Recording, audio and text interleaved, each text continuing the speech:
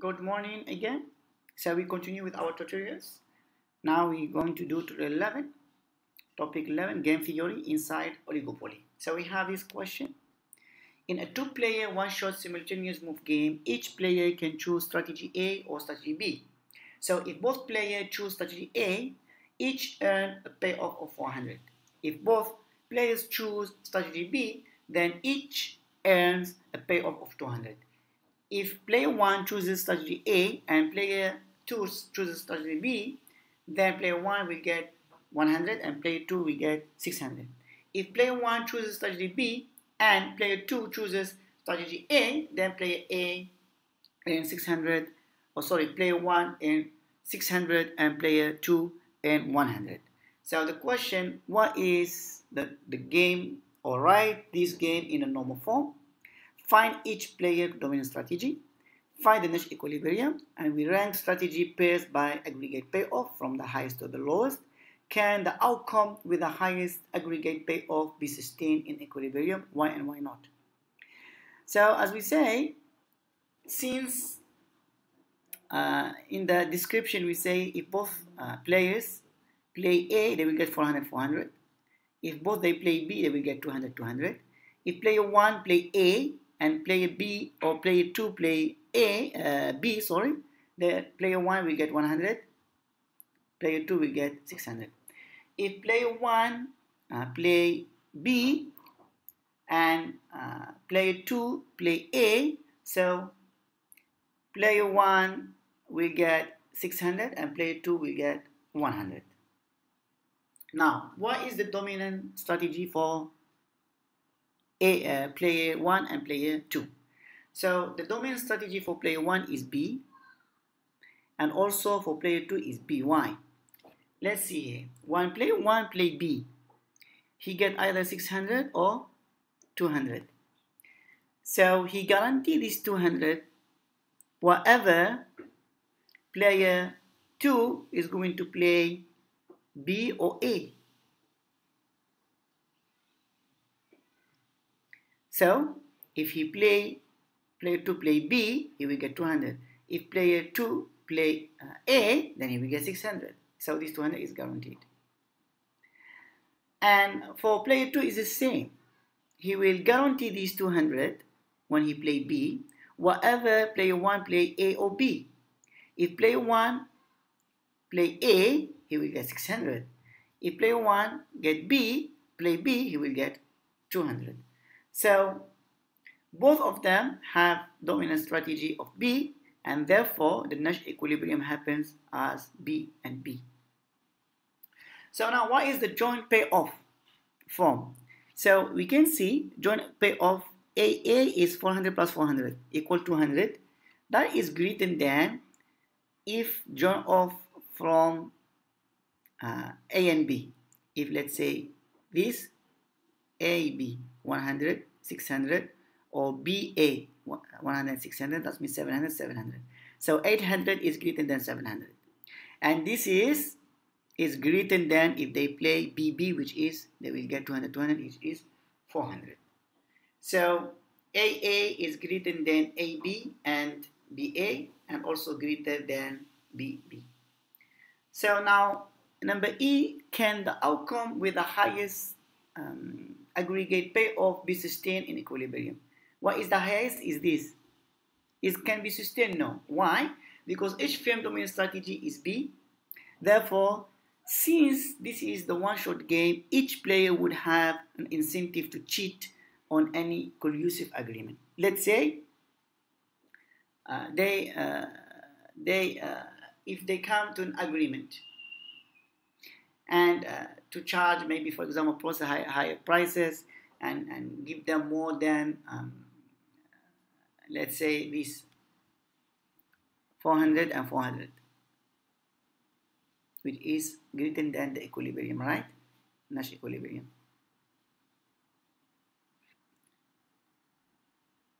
So this has an player 2 has an intensive if they collude to cheat, because why? If he cheat and play B, he will get 600, and player 1 will get only 100. The same, player 1 has an incentive to cheat, because if he cheat and play A, he will get 600, and player 2, he will get only 100. So since both has,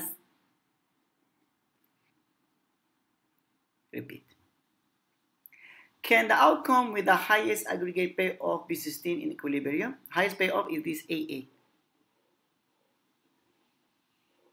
Okay, so 800 can be sustained. No. Why? Because each firm domain strategy is B. Therefore, since this is a one-shot game, each player would have an incentive to cheat on any collusive agreement. Let's see why. Let's say if they come to an agreement to play an AA, instead to BB to get 200, they will play AA to get 400. So player 2, he has an incentive to cheat and play B instead of A, and he will get 600. Therefore, player 1 will get only 100. And the same, player 1, he has an incentive to cheat and play B instead of A. Then he can get 600, and player 2 will get only 100. So since this is only one short game, so each player will not believe the other that he will fulfill his promise and produce at A level. Therefore, each one has no incentive to play at A, but both they will play at B. So, second question, use the following payoff matrix for a simultaneous move one-shot game to answer the questions. Why is player 1 optimal strategy and why? So, to determine player 1 equilibrium payoff. So, player 1 optimal strategy is obviously A. Why? Because if you are player 1 and you put yourself in player 2 situation, which one you are going to play? If you play C, you can get 14 or 5. If you play D, you can get 11 or 1. If you play E, you can get 20 or 25. If you play F, you will get 90 or 17. It is clear that domain strategy for player 2 is E. So whatever player 1 play A or B, so player 2, he will get the highest payoff, either 20 or 25. Therefore, player 1, he should know that domain strategy for player 2 is E. Therefore, player 1 will play A, where he can get 80. Because if he play B, he get only 7. Then, determine player 1 equilibrium payoff. Obviously, as I said, since domain strategy for E is, for player 2 is E, therefore player 1 will play A and he can get 80. Then this will be the Nash equilibrium. Then third question, use the following normal form game to answer the following question. So we have player 1, player 2. Player 1 has A and B strategies. Player 2 has C and D strategies. If they play A and C, they will get 30-30. If they play B and D, they will get 60-60. If they play A and D, player 1 will get 70 and player 2 will get 0. If they play B and C, player 1 will get 0 and player 2 will get 70. So identify the one-shot Nash equilibrium. So what is the Nash equilibrium here? It is clear it is A and C. Because why? If, let's say, they collude and they play B and D to get 60-60. So each player has an incentive to cheat, since if player 2 cheat and play, instead to play C, he play D. Instead to play D, the collusive one, he plays C.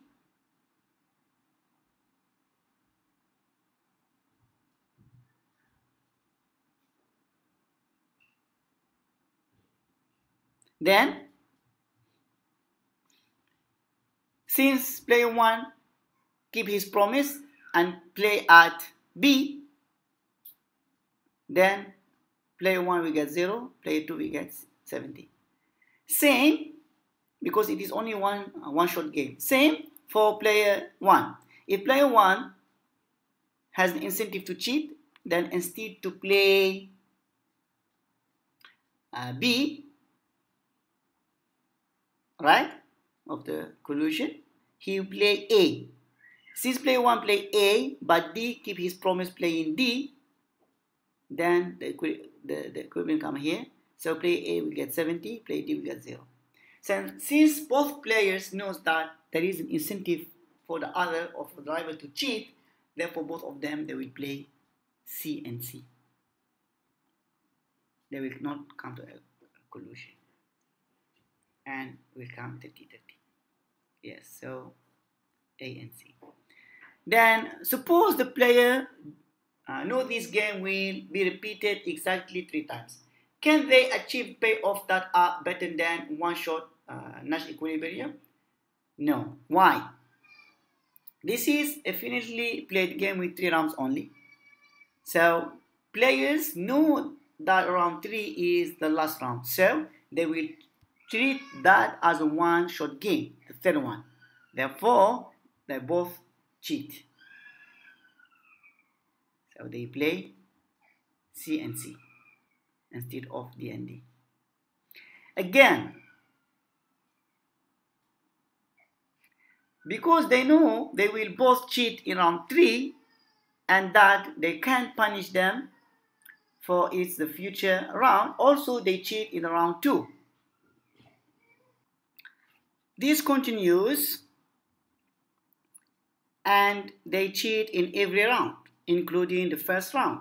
Therefore, the Nash equilibrium 30-30 is the highest payoff they can get because every player has an incentive to cheat, and therefore every player 1 will play C and play A, and player 2 will play C, and they will get 30-30. They will not come to that collusion. Now suppose this game is infinitely repeated and the interest rate is 6%. Can the players achieve payoffs that are better than one shot Nash equilibrium? So we have the formula of the triangle strategies, and this formula will show us if the 2 players are going to keep in their collusion or they have an incentive to cheat. So the formula is the highest payoff can be achieved if pi cheat minus pi cope divided by pi cope minus pi Nash equilibrium is less or equal to 1 divided by interest rate. So here we have pi cheat is 70, pi cope is 60, and pi Nash equilibrium is 30 from the table. So pi cheat, pi cooperate, and pi Nash equilibrium. So after calculation, we will find that 70 minus 60 divided by 60 minus 30 equal to 1 divided by 3 equal to 0.33, which is less than 1 divided by I, which equal to 16.67. So therefore, each firm can indeed earn a payoff of 60 every round via triangle strategies. Means that each firm will have no incentive to cheat, but to keep the collusion strategies, which give a payoff of 60. Then the last, suppose that the players do not know exactly how many times this game will be repeated, but they do know that the probability of the game will end after a given play of theta. If theta is sufficiently low, can players earn more than they could in a one-shot Nash equilibrium? So here you will say yes, because if theta is very sufficiently low, then means that each player better for the each player to collude and have a payoff of 60 rather than have an incentive to cheat, because since they don't know where the game is going to finish, and the probability is very low. Therefore, this resembles the infinitely repeated games. Since theta is very small, that means 1 minus theta is huge, and the probability of playing the game many times is very high. That means goes to almost infinity. And in this case, both of the players, they prefer to keep their collusion or to collude or cooperation, and they get 60-60. Now, number 4, we have used the following normal form game to answer the following question. So we have player 1 and player 2. Player 1, either you play A or B. Player 2 plays C or D. So, for what values of X strategy D strictly dominant for player 2? So this player 2, this strategy D. So in order for player 2 to have strategy D as a dominant, then he has to guarantee the payoff of 3. So in that case, here 7 minus X should be less than 3 and should be at least 2. Therefore, X must be more than 4. So if X 5, then we have 7 minus 5 equal 2. Yes, it will be this the dominant strategy. For what values of X is strategy B strictly dominant for player 1? In order to player 1 have B as dominant strategy, he must have a payoff that is greater than this payoff, which is 2. Here. So this one happened. This happened when X is less than 5. If X is 5, then 7 minus 5 is 2, similar.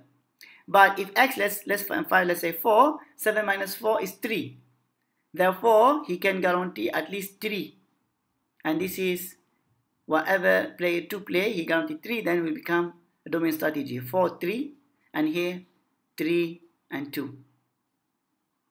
Then, for what values of X is BD the only Nash equilibrium for the game? That means B and D. Player 1 play B, player 2 play D. So you can see here, since player 1 dominant strategy where X is less than 5, and player 2 dominant strategy where X is more than 4. Therefore, here we will have when X is less than 5, let's say 4, we will have here 3, 7 minus 4, that means 3, 3. And here we will have 4, 4, 2, 3. And here we will have 3, 5. So here we will have the Nash equilibrium. Either 3, 5, or if let's say X3 become 4, 5, if X2 become 5, 5, if X1 become 6, 5, and if X0 become 7, 5. So at each number, you can see player 1 is the highest, guarantee the payoff, and also player 2 will guarantee 5 as or 3 as the guarantee payoff, whatever when X is less than 5, either 4, 3, 2, and 1 or 0. Now we have another question. Use the following extensive for game to answer the following question. List the feasible strategy for player 1 and player 2. Identify the Nash equilibrium to this game and find the sub-game perfect equilibrium. So we have this. What are the first question is the feasible strategy for player 1 and 2. So for feasible strategy for player 1, well, it has 2. Either B, A play A or B. But for player 2 has 4. If it has W, if 1 play A, and it has Y if 1 play B. Also, it has X if 1 play A, and it has Y if 1 play B. Then it has W if 1 play A, and Z if 1 play B. And the last, he has X if 1 play A, and Z if 1 play B. Identify the Nash equilibrium for this game. So from the graph you can see that there are 3 Nash equilibrium. The first, player 1 plays A, and player 2 play W if A and Y if B. The second, player 1 play B, and player 2 play W if A and Z if B. And the third, player 1 plays B, and player 2 play X if A and Z if B. So from the first equilibrium, there is a payoff of 60, 120. And the second and the third, both of them, they will get 100 and 150 as a Nash equilibrium. So number C, find the subgame perfect equilibrium.